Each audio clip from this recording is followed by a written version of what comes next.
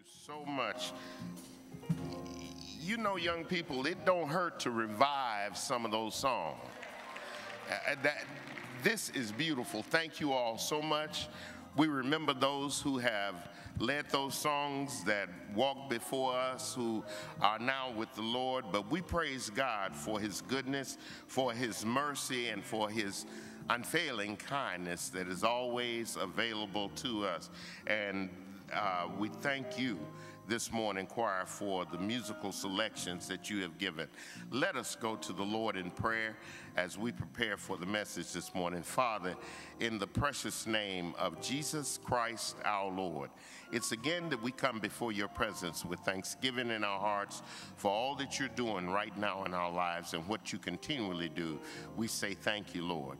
Thank you this morning, O Lord, once again for a reasonable portion of health and strength. You enabled us all to arise, dress ourselves, make our way once again to this house of worship. And for that, we are eternally grateful. Father, it's again right now, as I speak unto these thy people, I ask once again, if you will, just to hide this your servant behind the cross, that those who are here might see thee and not me. Father, let the words of my mouth, the meditations of my heart be acceptable in thy sight, my strength, my Redeemer. In the name of Christ our Lord, we ask it all. Amen. For those of you who have your Bibles with you this morning, I won't worry your patience long, but we're going back to Exodus. I promised you all we were going back to this chapter, first chapter of Exodus, and I want you to see some things and how that God, if you hold out, deliverance will come. That's the topic in this particular area. If you hold out, deliverance will come. I know that each one of us go through trials, tribulations, and there are tests that we go through as far as life is concerned. Don't want you to fail the test. I want you to succeed in the testing that God places in your life. And I want you to know that you continue to walk by faith and not by sight. And I want to show you something.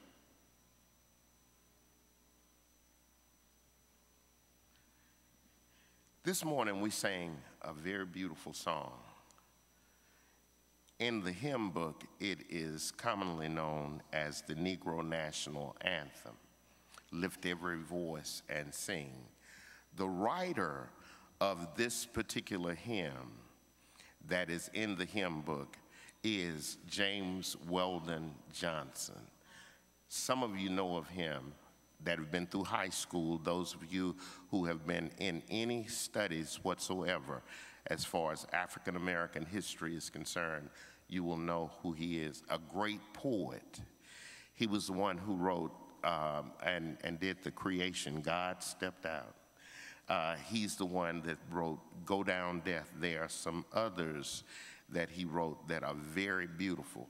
But there is a verse in this song that I listen to, and each time it is stated, I think about our history, and I think about the history of Israel. And when I say our history, I'm talking about not only African American culture and the African American people, I'm talking about the history of the United States of America. Listen as it states in here. It says, lest our feet stray from the places, our God, where we met thee. Get it? Lest our hearts, drunk with the wine of the world, we forget thee. Shadowed beneath thy hand, may we forever stand, true to our God, true to our native land. Let that sink in. Lest our feet stray from the places, our God, where we met thee, lest our hearts, drunk with the wine of the world, we forget thee. The history of Israel is so similar. The history of our United States of America is so similar. The history of our people is so very similar. What do you mean? We have forgotten from whence we have come. There are blessings that we stand in today as to where we take for granted the struggles that it took to get us where we are today. Israel is the same. Exodus is the beginning of the moving of a nation of people from slavery to freedom. Went into the land of Egypt because of a drought. Went in because everything back home in the land of Canaan, the promised land, had dried up. Went in because of the fact God wanted to reveal to 11 brothers what they had done, 10 brothers rather, what they had done to their younger brother, and now the fulfillment of what the younger brother had told them is coming to fruition. Now they're having to go down and buy grain.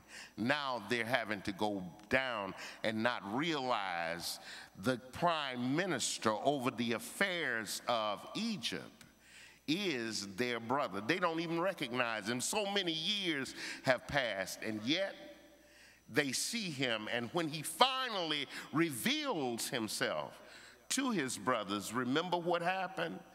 They thought at that time, he's going to get even for what we did. But remember how love and compassion overflowed, and they had to understand as to what their brother told them. You meant it for evil, but God meant it for the good. And now they stand before him and having to bow before the prince of Egypt. The Pharaoh is the only one higher, but all of a sudden they stay too long down there in the land of Egypt. As they have stayed too long, now what happens? Joseph dies, all of the brothers died, and the generations thereafter them are now still in the land of Egypt. And all of a sudden, the Pharaoh that is raised up, that is now the new ruler over the land of Egypt, does not know the history behind these people who are there that are multiplying, and they're getting greater and mightier than the people of Egypt. They're growing in leaps and bounds. Every time it seems that a woman has a baby, it's a male child. Every time when that child is born, he is being instructed of his heritage. He is being told about Abraham, Isaac, Jacob, but yet they are in bondage. They are being thrust upon them work after work. The workload is increasing, and the more the workload increases, the more children that are born into the family. The Pharaoh then, let's see, if you hold out, y'all hear me? Deliverance will come. Sometimes you don't even realize the way that the deliverance is going to come. Sometimes you're looking for it to come one way, and God chooses a total different way. Somehow, some way, if you hold out, if you pray, if you believe God, if you stake your claim in the fact that he is Lord, he's going to come through. I don't care what it is you're going through. This morning, even with our singles ministry, and Samaya actually mentioned the fact you got baby mama drama and you got baby daddy drama and all this stuff going on. If you hold out, You got to pray your way through a lot of things. You can't exact vengeance for vengeance. The Bible says, God said, vengeance is mine and I will repay. That's not in your hands. You got to pray and you've got to ask God. You've got to be guided by his Holy Spirit. You've got to do things right. You've got to train up your child in the way that they should go, that when they are old, that they won't depart from it. There are too many parents who are letting children run wild. That's the reason why we do what we do here. There's some surrogate fathers and mothers that are standing in the place where fathers and mothers should be standing. And we're trying to provide the right instruction. We're trying to provide the right thing as to the way that God would have them to go. We're trying to show them Christ through and by the way we walk, the way we talk, the way we live, the way we give. We're striving to do that by faith. We're not trying to put on a show. Religion is, your Christianity is not a show. And if you think it is, you're here for the wrong reason. Your Christianity, your walk with Christ, your faith in God should be real. And you've got to learn to pray. And I'm here to tell you, if you haven't learned to pray, just keep living. There are things that will drive you to your knees. There are circumstances and situations that can happen in life that will drive you to God in prayer, and you get real about your praying situation. You get real about your commitment. You get real about your relationship and your commitment to God. You'll get real. But you've got to believe by faith that God is, and that he is a rewarder of those who will diligently seek him. Let's look at the word. What happens? Remember, we went through the first part of this chapter, and down in verse 11 it says, therefore they set taskmasters over them to afflict them and with burdens. And they built for Pharaoh supply cities, Pithom, Ramses.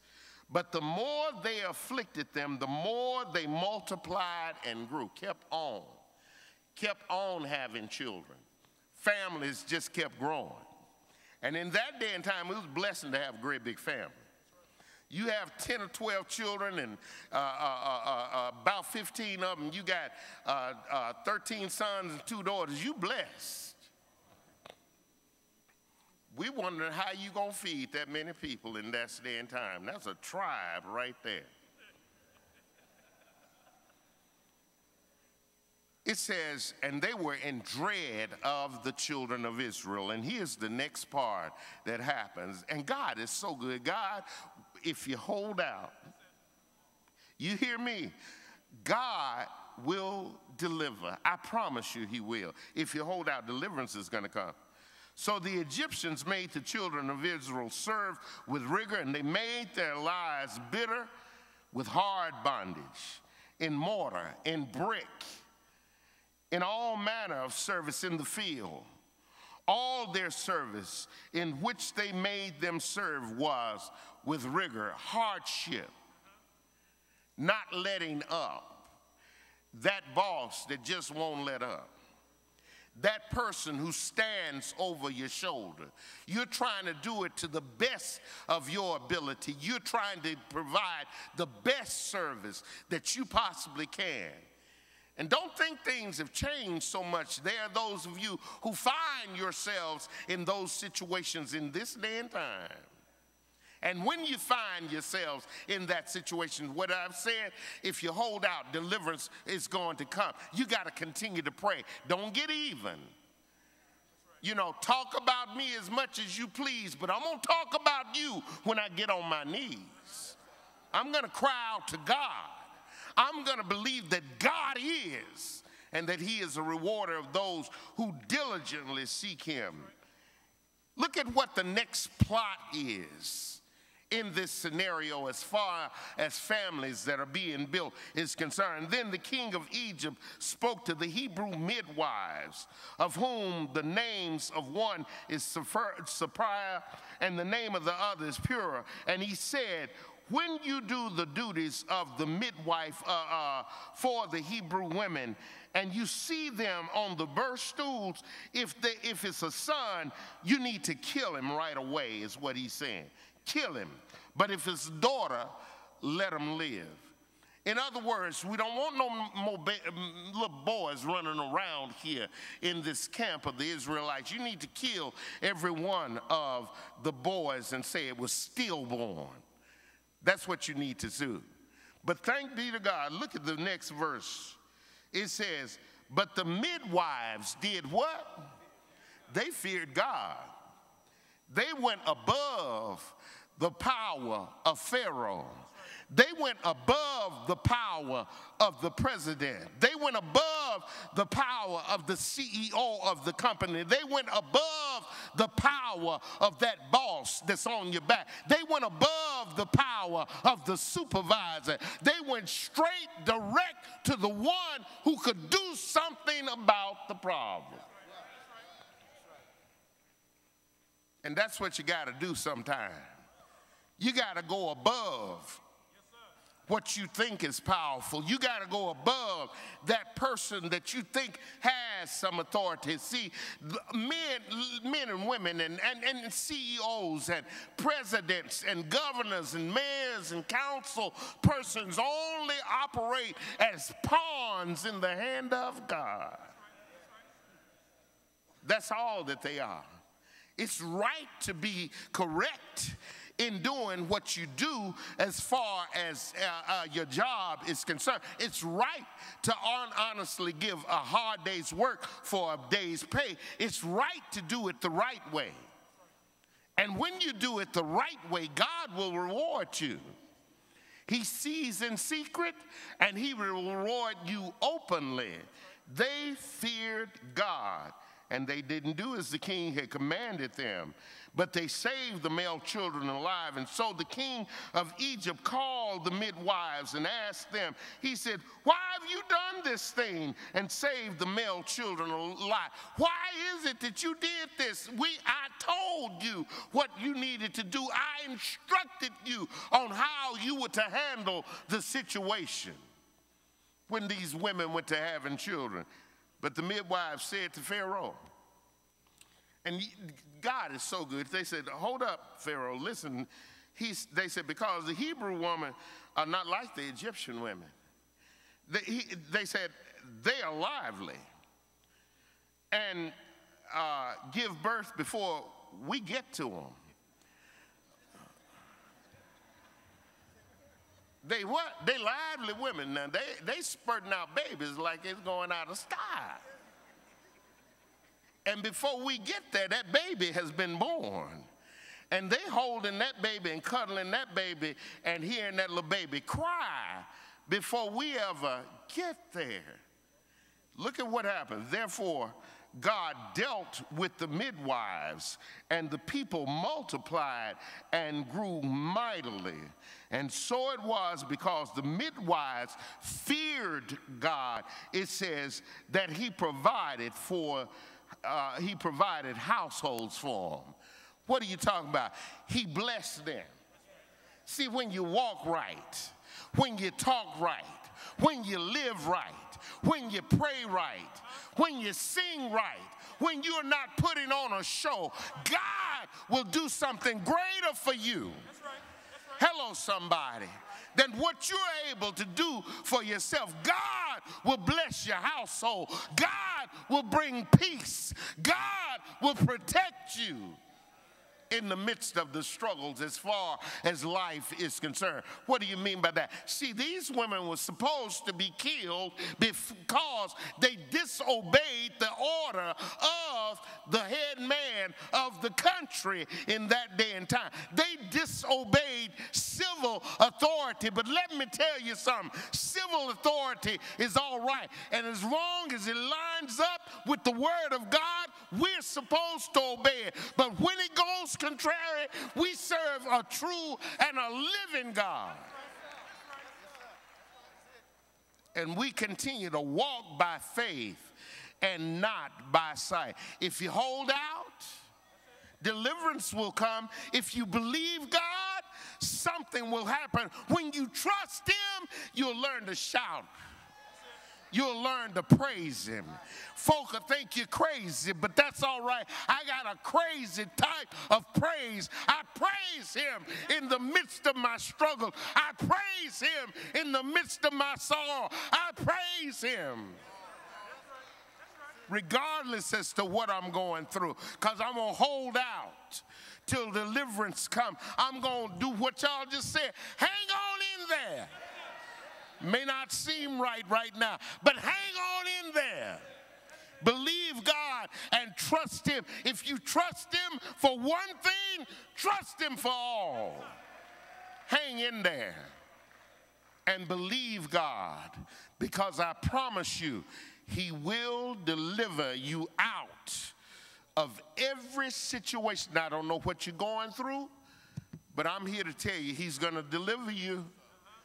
He may not come when you want it, but he's an on-time God, like they said too. He'll come through on time every time. Believe me, trust God.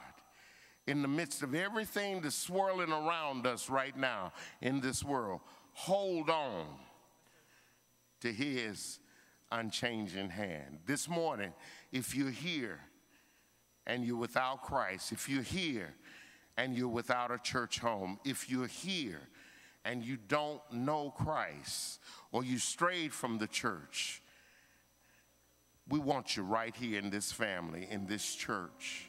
We want to help you to grow in Christ, and we want to help you plant your feet solid